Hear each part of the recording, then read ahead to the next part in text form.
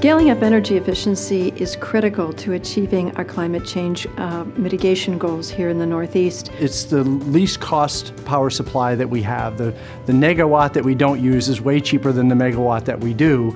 And there are all these wonderful ancillary benefits. We create jobs in our region, we lower the cost of healthcare, we make a big difference on climate. So there are all these reasons why we need to be scaling up efficiency as the first order of business around providing energy.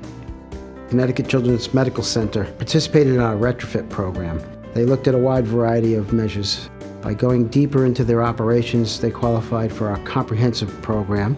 This generated a bonus for the work that they did, making the project both economically and energy efficient. We started off, I guess, a few years back with a free cooling system where we use the outside cold air in the wintertime to chill the chilled water we need to cool the building, cool the MRI. And then from there, we looked at sensors to turn off lights when they weren't in use, and we did some lighting upgrades, and we've added a new chiller that was energy efficient. We added VAVs, variable air volume boxes, so that we could reduce the airflow in some of the areas that do close on weekends and at night. And then we did some stuff with insulation of pipes. We tried to make the building envelope more sealed up, and we continue to look for more things every day. The support from Energize Connecticut funds makes these controls projects more financially viable. That way, the facilities managers can cut operating costs and get to the core business of taking care of children. It allows us to take this building, which has grown. For example, we've added probably twice as many refrigerators as we used to have. Everything has gotten more intense and more heavily utilized, but our utility bills have managed to stay flat. Energy is a big spend for us, and the less we spend on energy, the more care we provide to children. It's as simple as that. The facilities manager has not only led a great team effort within the organization itself, but has been a good external spokesman, really very supportive of, very much an advocate for energy efficiency policies in Connecticut. The changes in how we use energy aren't just made in a day. They're made incrementally, every day, every month, every year. So we need to take a concerted long-term approach, like our business leaders. Our business leaders are making investments in their facilities to reduce energy use, make them more efficient, but they have a program. They'll do a certain set of things in 1 year, another set of things in another year. So we need to take a long-term approach to scaling up efficiency. Durgan & Kroll Lumber Company is a manufacturer of eastern white pine in New Hampshire. We're 85 employees. We produce about 30 million board feet of pine a year. So we buy logs, we saw those logs into 1-inch thick lumber. That lumber gets dried in one of our dry kilns, after which it goes into the planer mill. It's milled to order. We don't waste anything. We buy the logs, we debark them, we grind the bark, we sell our sawdust to farmers. A lot of our sawdust we burn for heat in the wintertime. We sell our chips to the paper company. Any way that we can save energy means we're saving money. They hired an outside consulting company to come in and do an audit of the energy usage in the facility and determine where there might be opportunities to make improvements. The biggest savings have been the air compressors and the lighting projects. We've upgraded close to 500 light fixtures throughout the facility. We learned that the demand in the mill was actually higher than what the old compressor was able to put out. So we actually got a machine that was properly sized for the demand, and at the same time it's using less electricity than the old compressor. Adding all the projects together, we figured the savings would be on the order of $100,000 a year, and that's about 850,000 kilowatt hours, I think, per year. The total payback was about 2.5 years. With Durgan & Kroll, when we started the process of one project and they saw the benefits and the results, it became very easy over time. There was kind of a trust. They've been very helpful in getting the right people here to evaluate the projects and find out the best direction to go to improve the efficiency and to create a real great return on our dollar. Durgan & Kroll is a good example of a business that's somewhat unique to a state like New Hampshire that you may not see in many other jurisdictions in our region, but they also prove that it's a great opportunity for any kind of business to really engage in energy efficiency improvements and upgrades. There's a number of things we love about energy efficiency programs. Is they lower Durgan & Kroll's costs. They're much more successful in our area, and it also lowers the use of energy that we see on our system. It's certainly fitting that a business that is reliant upon natural resources to succeed is being a great steward of natural resources by being energy efficient as possible, and they really are a good example of that. But having business case studies like this one really do go to show that this is not just good business, it's good investment, it's good policy, it's good all around. It's a win-win-win for the state of New Hampshire. What we're very excited about here in the Northeast and with all of our partners is the ability to scale it up and bring new technologies, new programs, and just new ways of thinking about energy to our customers. I pledged that we're going to get to carbon neutrality, and we were a charter signatory in committing ourselves to that. The original campus ethos was to look down the Mohawk Valley to the American West and imagine how you educated people to prepare for the challenges of the world. So still today, that ethos is part of Union College, and our focus is on, of course, the new frontiers, which are global in nature. Union College's goal of being carbon neutral really is driving them to make impressive investments in energy efficiency. We've engaged with National Grid on several projects and invested a large sum of money to ensure that we are attaining some of our strategic goals. We had an energy audit put together, and there were a number of projects that we were identified. We've been able to incent for different gas measures as well as electric incentive measures. The total incentives are just under $400,000 for all the projects they've done so far. On campus, we've done several energy projects. We've engaged in controls projects, implementation of energy conservation measures dealing with chillers, air handling units, drives, all of those sorts of things. By saving on over 1 million kilowatts of energy consumption, we have also saved over $175,000 a year in operating budget costs. And what we've found is that most of the investments that we've made in energy savings have actually done just that. We're now looking at cogeneration as an alternative way of supplying not just our heating and power and cooling needs, but also the growing need to provide humidification to our science labs. All these things have been reducing significant dollars to the bottom line. It's about being a sustainable institution. If you really want to extend the life of your university or college into the next century, these are simply steps that have to be taken. These are cost-effective technologies that are returning on the investment, ultimately reducing the operating cost of the institution, which translates into reducing tuition increases to families who desperately are looking for that relief. The District of Columbia is one of the fastest growing cities in the United States, and therefore it is important to manage our energy consumption. Therefore, we are required to work with the largest energy users to make sure that in the upcoming years there's enough load to be distributed and avoid any blackouts for the future. Marriott International is a leading hospitality organization with 4,000 hotels across 79 countries. JW Marriott is the flagship hotel. The hotel sits on Pennsylvania Avenue, which is a very prestigious address.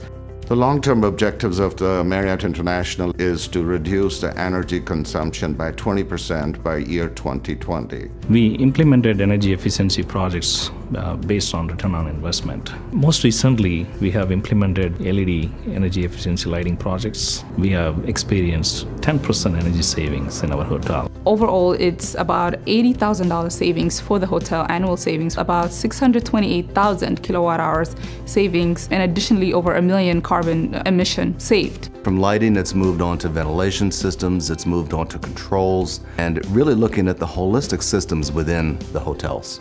They helped us to identify energy efficiency projects that require energy rebates, and this will make our owners to buy in the projects that we needed.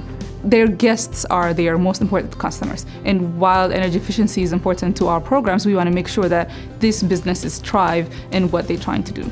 Our customers appreciate the efforts we've made in this hotel.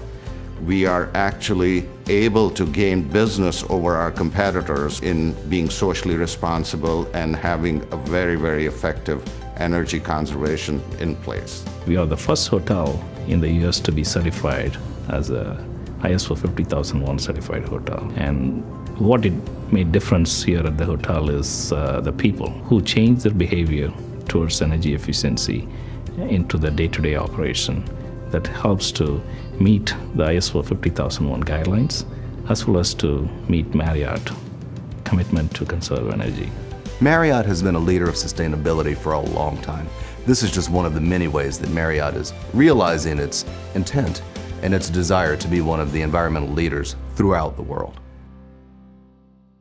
The role of policy is to establish our long-term goals, like the carbon reduction goal of reducing carbon emissions by 80% by 2050 so that we can achieve climate stabilization. So policy needs to set those goals and then translate that into actionable programs and that can be undertaken, and we've benefited from that in several states in the Northeast. The University of Massachusetts Amherst is a flagship university of a 5-campus system within Massachusetts. We are a public research institution. There's 28,000 students, approximately 1,000 faculty, and about 5,000 staff. So in essence, we're a little city within the western part of Massachusetts. We have a utilities budget of $30 million a year. So if we can reduce that budget, we reduce our cost of business significantly. UMass is huge. It's 360 odd buildings of every variety, type, size, age, complexity. There are all kinds of systems here in all stages of repair and disrepair, and a lot of sophisticated energy efficiency systems as well. We're working with partners like Northeast Utilities to make sure that we're a leader in every facet of sustainability, including, most importantly, to us, energy efficiency. We've been working with UMass on energy conservation measures to decrease their energy costs over a long-term plan. We both look at both retrofits as well as new construction and identify measures that will save the institution money.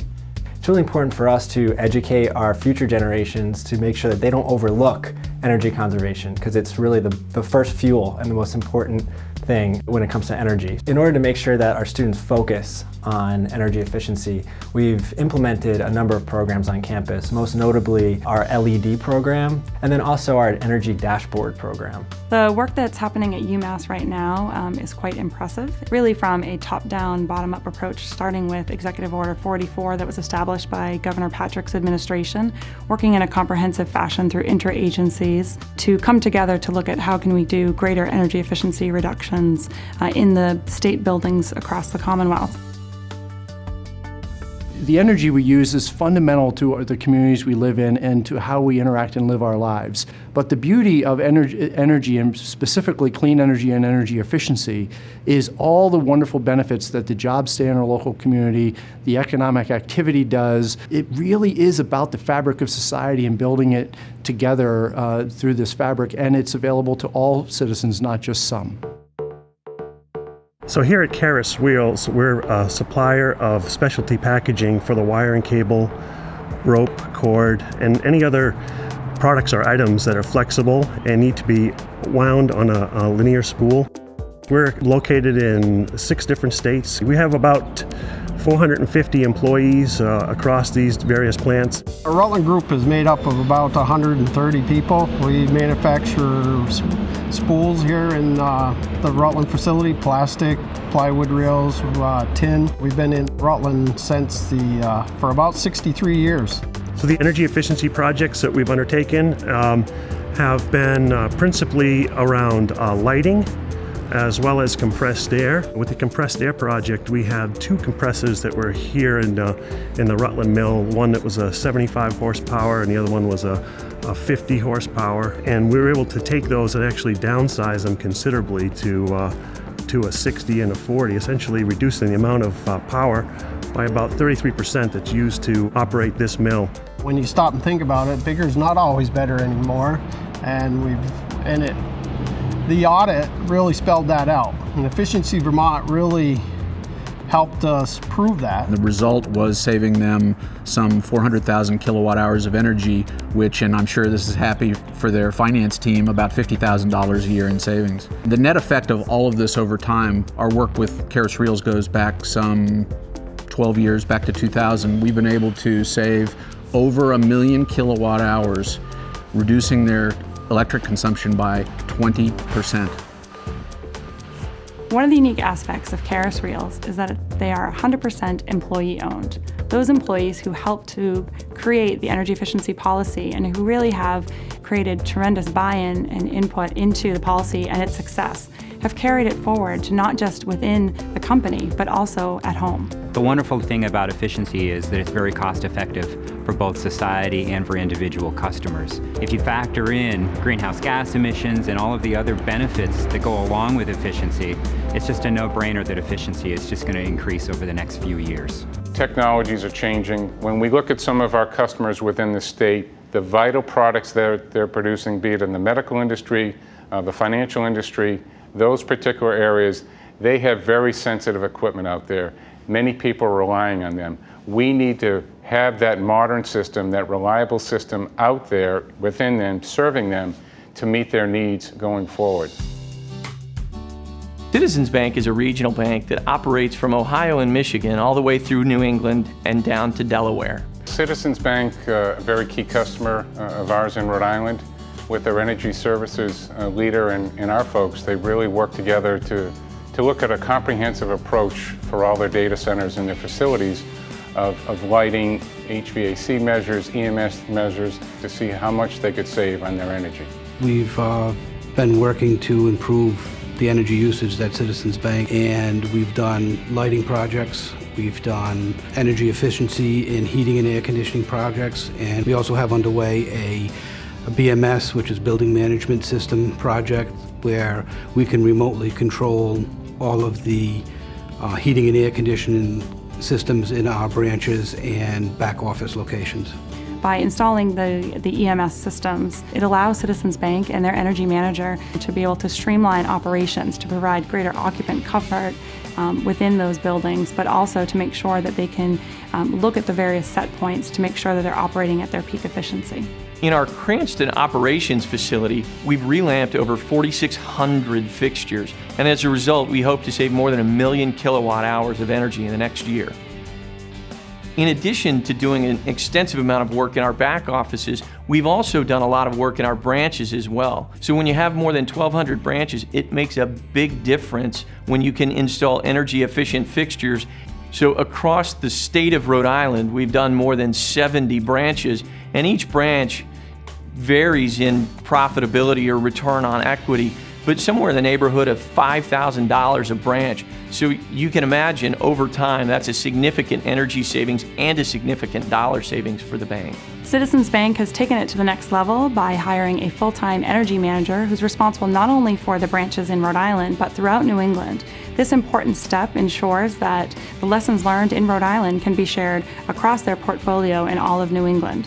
Citizens Bank is looking at their business operations from a very deep and comprehensive way, and looking at energy as one of the areas that could be much more strategically addressed. So going forward, we'll continue that very strong relationship to build comprehensiveness and look at the full universe of opportunity across how they use energy in all of its different forms. There's a focus and a concentration on sustainability with this organization.